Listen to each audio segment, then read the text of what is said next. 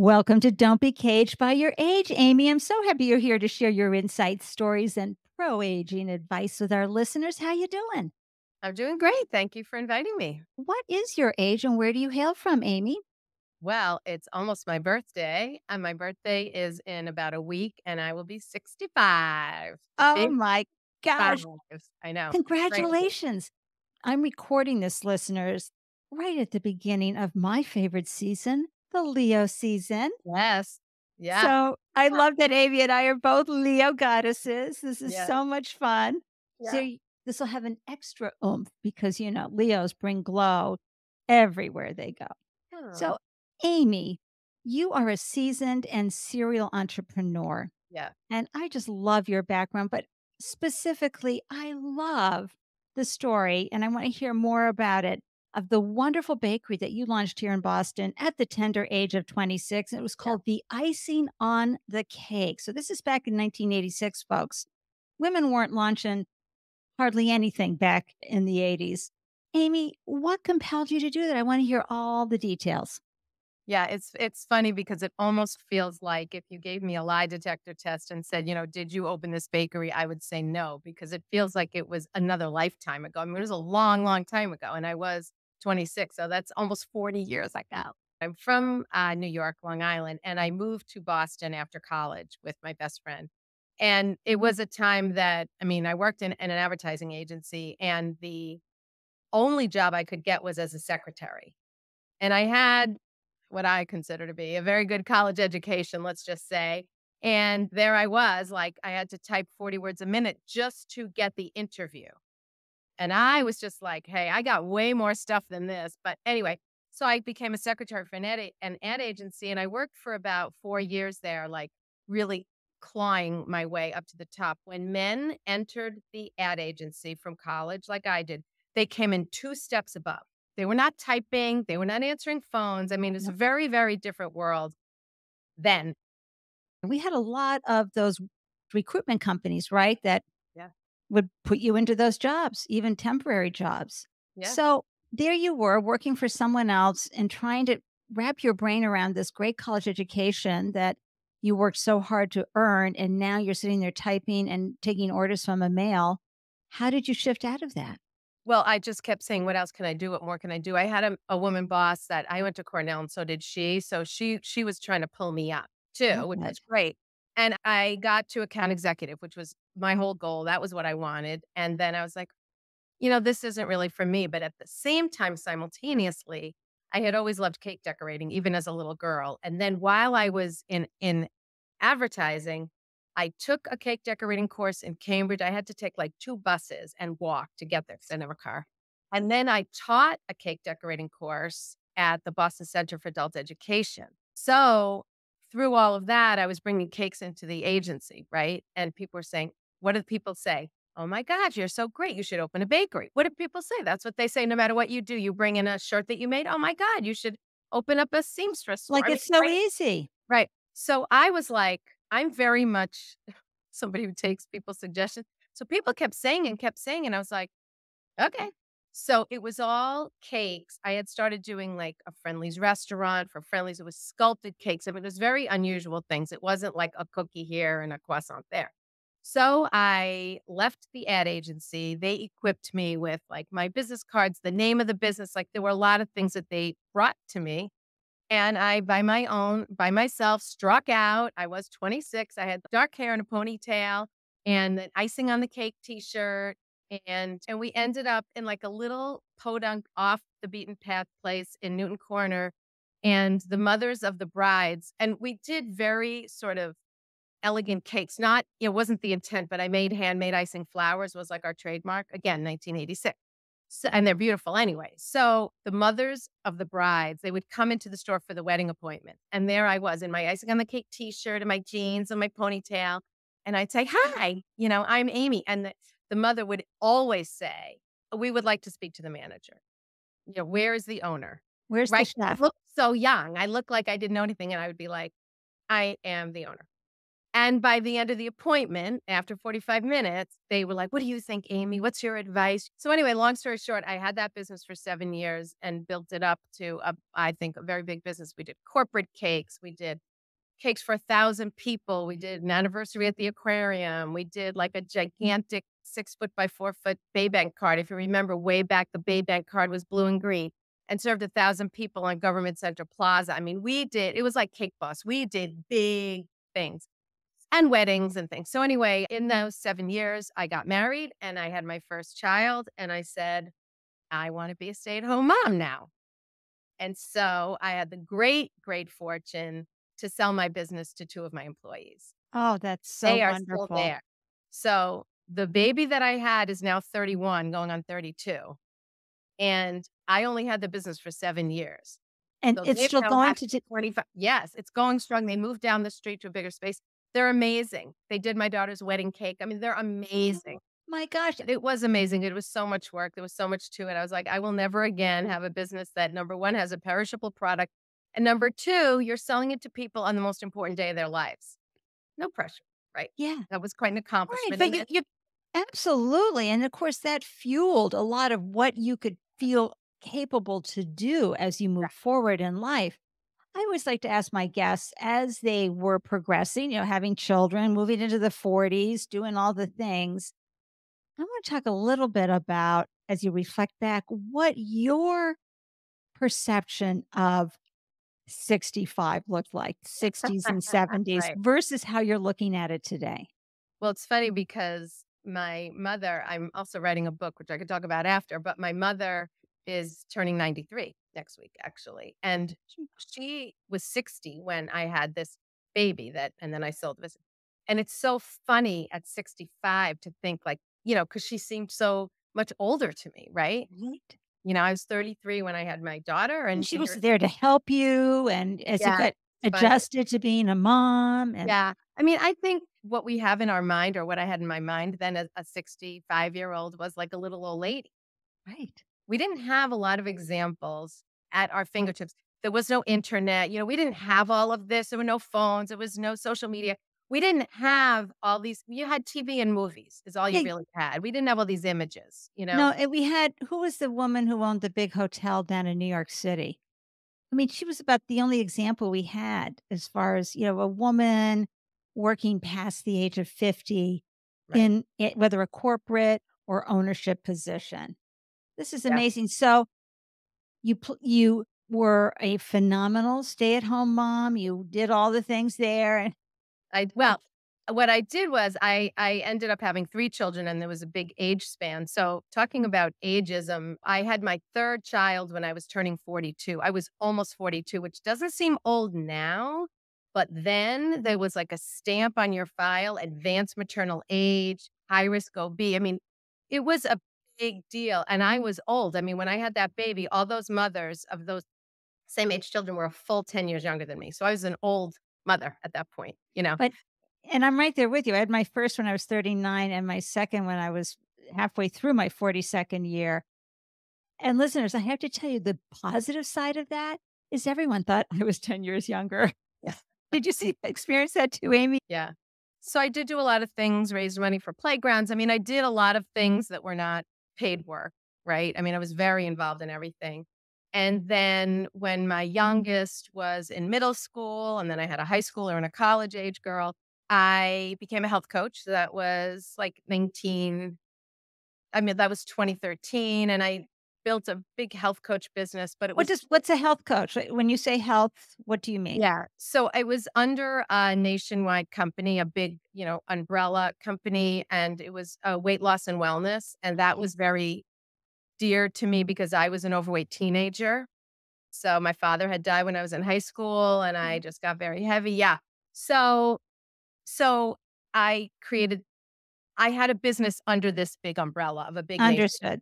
company Uh, and I did a lot and I had hundreds of clients and coaches and all these things. I did the things. but what I love about that though is you built up understanding what coaching looks and feels like under someone else's umbrella. Yeah.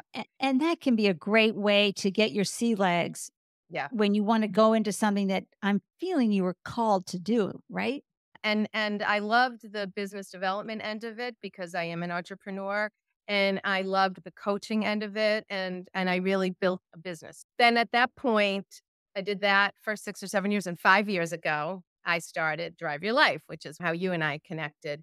And Right. so I really wanted something that was my own that I had created. I really wanted to focus on helping women, and it was actually my older daughter, that first baby, but then she was 26, now 31, and she was like, "What are you gonna do? Like, what do you wanna do?" Kinda like finger in the face, like, "What is Amy Goober gonna do? Who do you wanna serve?" I mean, she was really it was like almost reverse parenting, and I was like, I don't know, but I figured it Amy, out." I have goosebumps from that. Yay, oldest daughter for Yeah, doing that because what she saw was a woman who has she so much talent and drive and ambition. And listeners, you know what I'm always saying? Ambition is ageless. Mhm. Okay. And she saw that in you, but you might have Yeah, been held back by your own indoctrinated beliefs. I'm about to turn 60. What do you mean? yeah, Who's going to look at me and listen to me? What yes. is Drive Your Life? I just love that name. Yeah, What's involved? so I had decided that I wanted to help women and that when I looked around, and I don't know if you agree with this or you listeners agree with this, but I really believe that as women, we're very naturally other oriented. It is easy for us to think about and care about and love and share resources and really focus on other people. And it's harder for us to focus on ourselves. I mean, that's just harder. So I created a program called Drive Your Life, and it's I'm all about the concreteness and the results. Like, I don't want to have women meeting on Zoom and we just talk. And at the end of the program, 6 weeks later, they say, "Oh, that was fun." I'm all about you started here and now you're here. Like, it's really important to me. So I created a 5 step. Milestones, baby. Yes. So I created a 5 step process to get into action. And part of the process is each woman chooses one thing that they wanna do, that they've been talking about for 6 months or more. Yep, I'm gonna lose 10 pounds. Yep, I'm gonna clean out that attic. Yes, I'm gonna meet more people, whatever the Yes, things I'm are. gonna launch that podcast. Right. It could be anything. Mhm. And I give them a way to do it, and it's a virtual program. They're in their PJs if they wanna be, and they make great connections with the other women. I've done it around 17 or 16, 17 times, but now I'm doing it once a year, and it's coming up actually in September. And so I started doing that, and I loved that, and I saw great results. I mean, really, women literally went from here all the way to here. I have people say, "Oh my god, I did the DRIVE." It's an acronym for the word drive. "I did that for this, and I did that for that." So it's reusable. Uh, It's a lifetime tool you've given them to right. progress in any area because we reinvent, we reimagine our dreams and our opportunities and purposes. Yeah, yeah.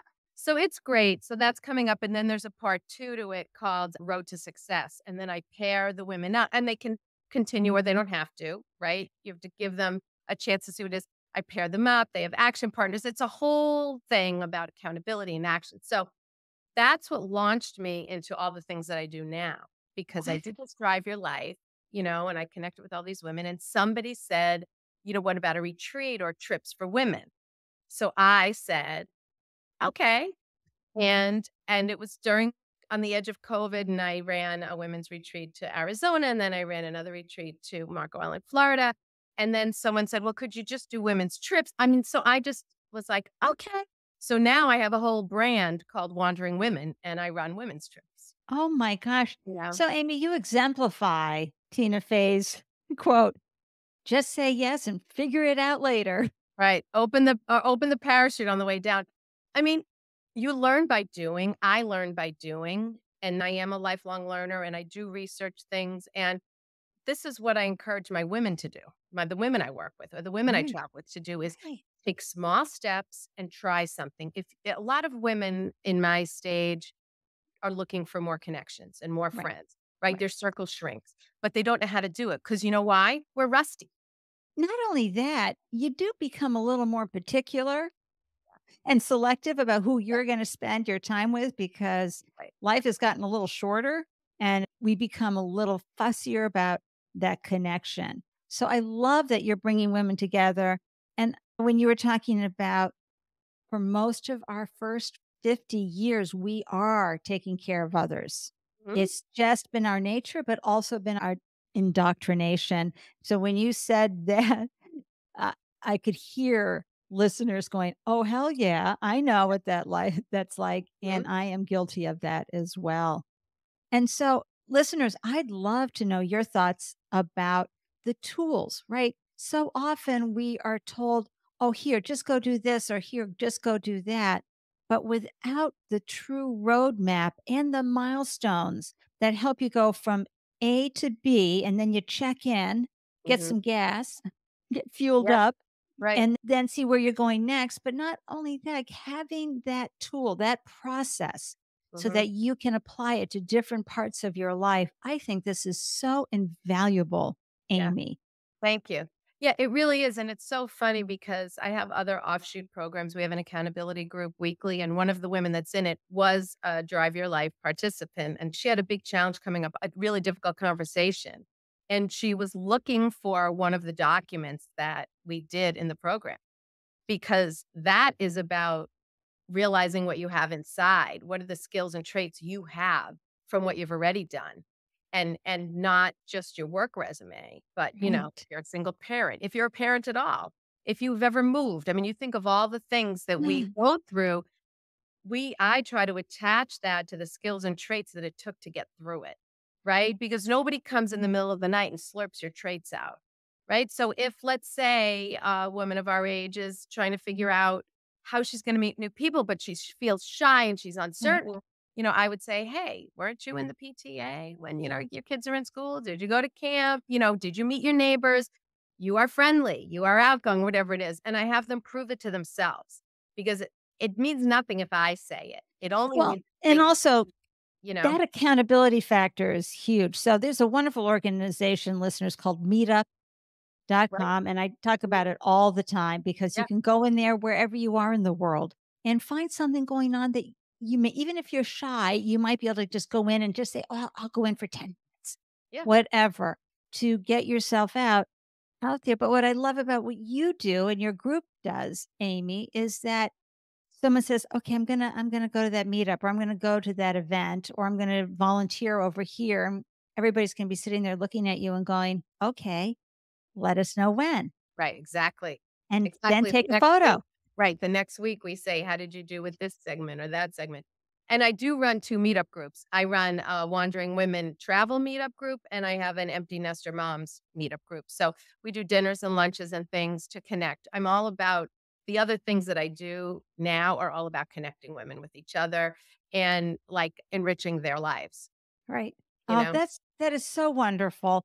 And folks who are listening who are empty nesters or cat ladies, as they sometimes get referred to negatively, if you are at a stage and age of your life and trying to go, wow, all those built-in systems that were there for me to find friendship and connections are no longer there. You've got to go and connect with Amy. Amy, what is your website? So it's just my name. It's amygoober.com. Perfect. AMYGOOBER.com. And all the trips that I run are on there. I also run women's events, in-person events with speakers. There's a whole experiential piece to it, an educational piece to it, these one-day events. So, there's a lot of, and most women sign up alone for all these things. They sign up Yeah. for the trip because they don't have anyone to travel with, and they leave with 12 friends. They go to the event, they don't know anyone, and they leave. We eat lunch together. It's all these things. It's an easy way Right. to make connections and feel like you did something for yourself that day. Even if it's just one day, that's still pretty good. It's experiential. And Right. experiential is very profound. When you are shoulder to shoulder with someone going through an experience together, you create a connection that is so valuable and so memorable. And Amy, you are the facilitator. You are the glue that's bringing everyone together. And I love that you created these two powerful groups. I encourage listeners all the time, if you don't see the community you want to be part of, create it. And I raised my hand at that point because in March, I launched the New England Podcasters Group because I wanted to get together with podcasters. Yeah. Indie podcasters are so much fun and exciting. We didn't have a group, nobody was doing anything. Why not me? Right. Right. And of course, it's scary. And I'm not a Pied Piper. I'm the one who always sits there and goes, what if you throw a party and no one shows up? That's my mentality. But I just thought, well, let's see what happens. And when you let yourself off the hook as far as how it's supposed to look and just go with how it's supposed to feel Mhm. and that connection, it's amazing what you can create. And talk a little bit about that, Amy. I know you're a go-getter. Of course, you're a Leo, so you're an extrovert. Our batteries get juiced and refilled whenever we see anybody, even if it's the checkout person at the grocery store, right? Right. Exactly. Yeah. But for most people, it's not like that. So, what did you do that helped you create these communities and these groups that you overcame any feelings of, what if nobody shows up? Right. Well, I think you have to do small steps first, as we mentioned before. So, when I have women that say, I don't have any friends or there's nobody to do anything with, I really have them do one step at a time. Look in your phone. Find somebody, one person each week. I mean, that gives you 7 days to do it that you want to reach out to. Somebody from your your high school days or somebody you met 3 days ago. And I try to have them do things slowly, like one step at a time. Right. And then look, some of this is outside of your comfort zone, right? I was just talking to a woman 2 days ago that was talking about coming on a trip that we're doing in the winter. And she said, I've never done this, right? I've never gone anywhere alone. I've never traveled with people I don't know. And I gave her all the information and I said, here's all these testimonial videos from other women. Don't take it from me. But what I said to her is, every single person starts out saying, this is a big leap of faith. So it's sort of like be afraid, but do it anyway. So you That's right. feel the feels. This makes me uncomfortable. I'm a little bit nervous. I'm not sure how this is going to go. But what is the alternative? The alternative is you stay home, right? Isolated. Yep. That is the alternative. So sometimes the alternative is worse than feeling anxious or uncomfortable. And it's not going to kill you. It is not going to kill you to go to a meetup dinner. I always say to the women, look, and they all say, I'm so happy I came. And they exchange phone numbers, and they're so happy. And I say, I'm proud of you for coming because what was the alternative? Another night home. You got plenty of nights to be home. Don't miss an opportunity to meet other women. And Amy, I'm just going to give you the credits. Let's roll the credits, listeners, for Amy right now, You. because you create the welcoming, safe Mhm. space, Yeah. folks. I You I are, really try to. yeah. I really, really try to make people feel comfortable. We were going through something, posting on Facebook, and I said, my husband says that my superpower is that I can, like, make friends with a tree. Like, this is what he says. But these women were piping in and saying, "We think, I think your superpower is that you make people feel comfortable even if you don't know them and they don't know you," which I didn't really see myself as, but I really do try wherever I am to make women feel like they're glad they're there. That's it, Right. right? That's Right. it. That they're happy they came for whatever they got out of it. So there's so much out there and, opportunity is what you view it as and what you see it as. And so I think that's really important is we talk ourselves out of things all the time. You would never cancel on your daughter, your grandchild, your best friend, but you cancel on yours all the time. Women sign up for things and they cancel. That's canceling on yourself. That's deciding that you'd rather stay home and watch TV, right? Than Mm, do something a little outside of your comfort zone. And well, so cancel on yourself. And what women have trouble with is turning the focus back onto themselves and thinking about what do I want and am I going to go do it? If anyone asks them to do anything, they will drop whatever they're doing to make dinner for the neighbor that doesn't feel well, right? Right? We do these things. So don't stop doing that. But what do you want? Is it? ask yourself, treat Mhm. yourself like you would a good friend.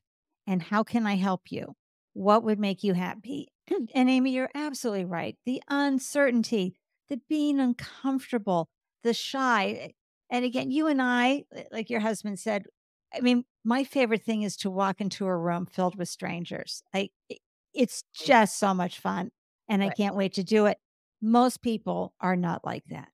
And it can be really intimidating and really hard. And it's due to all the years of not only society judging us, our people in our lives judging us, but the judgment we put on ourselves. Right. We might not look good enough to be out. We might not this. There's all Right. these limiting beliefs that prevent us from going out and making those connections. just go to the farmer's market and have conversations with each of the booth owners. What have you got here? Right? That can warm you up to how do you enter a space where you don't know anyone? Yeah, that's good practice. Those things are all good practice. And I just think it's very important. And maybe it isn't broadening your circle. Maybe that isn't your thing that you really want. But whatever it is you do want that you've been talking about over and over again, what is the very first step? Like, I am a big fan of, niching it down to small steps. What's the first step? And the first step should always take no more than 30 minutes. The first step is not, I'm going to clean out my closet. That is not the first step. The first step is, I'm going to open the door of my closet and I'm going to go through my shoes. And when the 30-minute timer goes off, I'm going to close my closet door and leave. Right? So you make yourself a promise. I'm just going to do this for 30 minutes. You can do anything for 30 minutes, right? I'm just going to do it for 30 minutes. But you keep your promise. Even if you're on a roll, you don't keep doing it. You said, well, I told myself 30 minutes, ding, ding, ding. Now I'm going to go do XYZ. But I did the 30 minutes and then you come back. So always start with a small step that doesn't seem hard because it's important to build your confidence and be like, check, That's check, right. And, check. so often this, of course, goes to weightlifting or doing any kind of exercise. So many people don't do it because they think they have to devote an hour to it. Go do it for 5 minutes, 10 minutes, or as Amy said, set the timer for 30 minutes. Mhm. Because what happens is you become in alignment with integrity with yourself. Right. You meet a commitment with yourself, and that becomes a habit of meeting that commitment. And I'm so grateful that you shared what a small step looks like and Yeah. feels like. Yeah. Yeah, because again, women think that they can do everything. And the other key is ask for help. So this if do I have a minute to talk about the concept of Absolutely, because listeners know I'm always talking about interdependence, not Yep. independence. So I'm writing a book, it's not ready yet, but soon, about the life lessons that my mother has shared throughout her life. She's turning 93 next week. And she was a young widow. As I told you, my father died when I was young, and she went back to social work school and she started a whole bereavement center. In those days, in the late 1970s, there was no support for this. There was no grief support. So anyway, she did that and then went on to help hundreds of 9/11 widows because her home office was about an hour from Manhattan. So it's a whole story. But the reason why I brought it up is that, one of the lessons, I'll give you a little spoiler alert, is don't be afraid to ask for help. Women do not like to ask for help because why? Because we don't want to impose on anyone. We don't want to ask a favor. And then there's the flip side is we can do it. We don't need any help, right? They're like carrying babies, cooking dinner, folding laundry, so it's important to ask for help. And what I say, my part of it is it's a win-win. Because don't you like helping other people? And doesn't that feel good?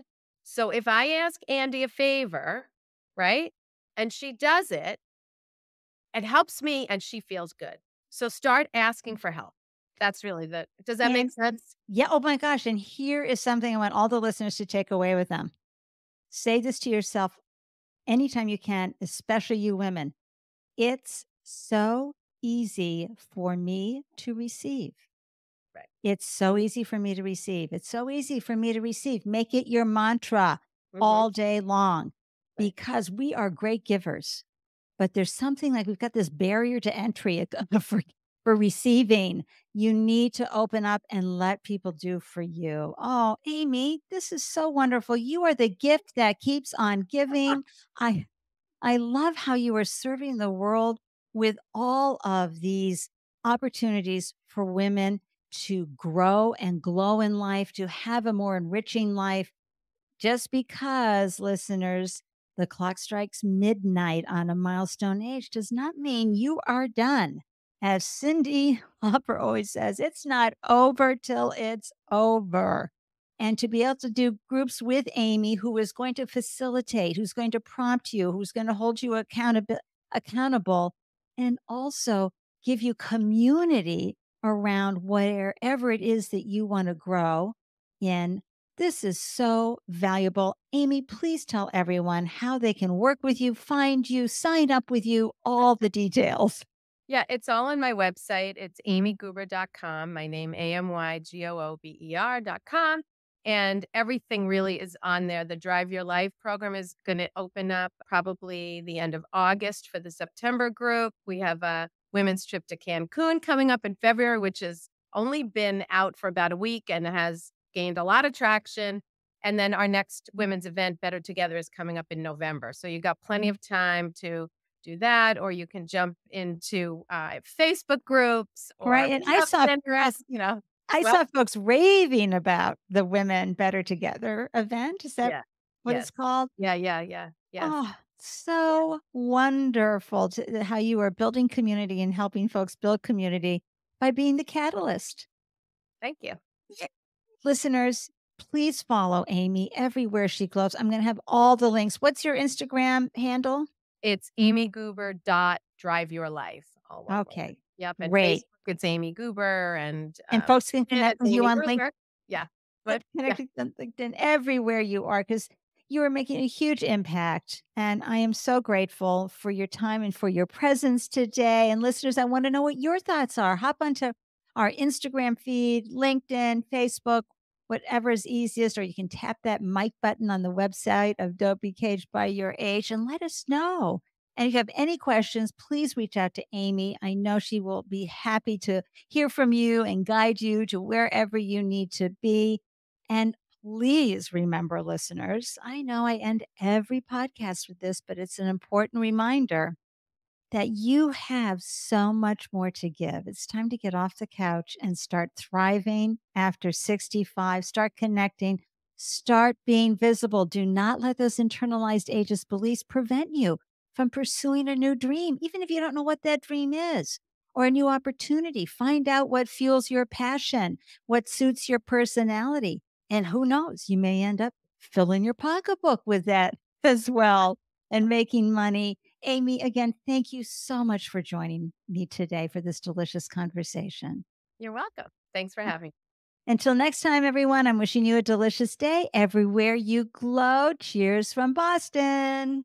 I'm so grateful you carved out time to tune in and grab the gems from this delicious conversation. Be sure to hop on over to Don't Be Caged by Your Age on LinkedIn or Instagram to share your thoughts about ageism and unretirement. Because in this space, your age doesn't define you, it refines you. If you are inspired by a story you hear, it would mean the world to me if you would subscribe, share, rate, and review the podcast. To receive an alert whenever a new show is posted, please join the Don't Be Caged by Your Age newsletter. Every month, you'll receive links to the podcast and helpful resources for creating possibilities for your unretirement days. Thank you for tuning in. I am so excited to hear how you found ways to thrive after 65. Waving from Boston, cheers.